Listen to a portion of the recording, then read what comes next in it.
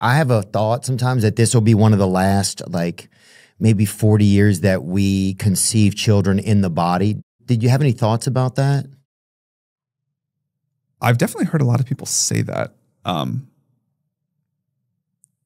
haven't thought about it hard myself, but yeah, I guess it does make sense. Like, I guess that does make sense. Like, God, you were in your mom's butt. It's crazy, you know? It is crazy. You pervert or whatever. Like, like I think in the future, it'll be kind of done like in a vat or something. Yes. In like a nice vat. You can go see it on the weekends or whatever. And like, doesn't that just feel like off to you? Like, I can totally intellectually like understand that may be the better way to do it. Oh yeah, it feels way off to me. I was trying to, I thought you would like it. You know, I thought, I mean, like, or I thought that would be like a thought, like, I guess like that for me, that's one of like my futuristic thoughts, you know?